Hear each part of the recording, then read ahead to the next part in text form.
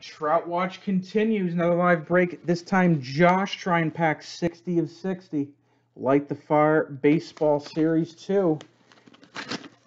We're going to hit it. It's going to be soon. It has to be soon.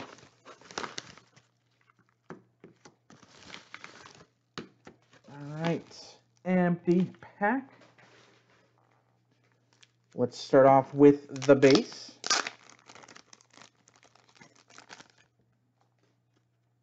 First off, a purple parallel, Lourdes Gurriel Jr. Card number 346, the Meyer Purple exclusive. More commonly remembered as Toys R Us exclusive. Next up, we got a pink Velocity Optic Prism, Justin Verlander, number to 199. Rookie card, Yordan Alvarez. Just saw his auto pulled last pack. From Tribute, nice one, Goose Gossage, 19 of 50, purple parallel.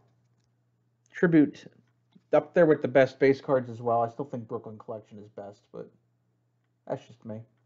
And this guy's pretty good. I've heard of him before. A nice true rookie of Fernando Tatis Jr. Now a $50 card. Card number 410. Iconic Tatis rookie now. Very good, man. Your Project 2020 is Sandy Koufax. I know that design anywhere. That is natural. Naturel. My bad. Sandy Koufax Project 2020 card. Let's see what your hits are. Is there any fish in this? Starting off, 2020 Chrome Auto, Joe Palumbo for the Rangers. Next up, Jersey Relic, Nathan Eovaldi. 19 Heritage High. Got a Trinity patch auto. This one is Quinn Priester for the Pirates, one of their top prospects. Love Trinity for their patches. Nice part of the Pirates logo.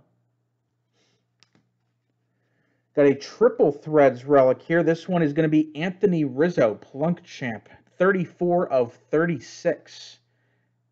Obviously, triple jersey. It's Triple Threads. Plunk Champ. And we'll finish it off with a nice Red Sox prospect auto, a Sparkle Refractor auto of Matthew Lugo. This one is super hard to see, but it is 13 of 99. I don't know if I'm even going to get a chance to show that to you. You can see the numbering. It's hard to see in person, let alone on camera. Matthew Lugo, number to 99, Bowman Sterling. Prospect on-card auto. He's still out there. Thank you for the order, Josh. Appreciate it.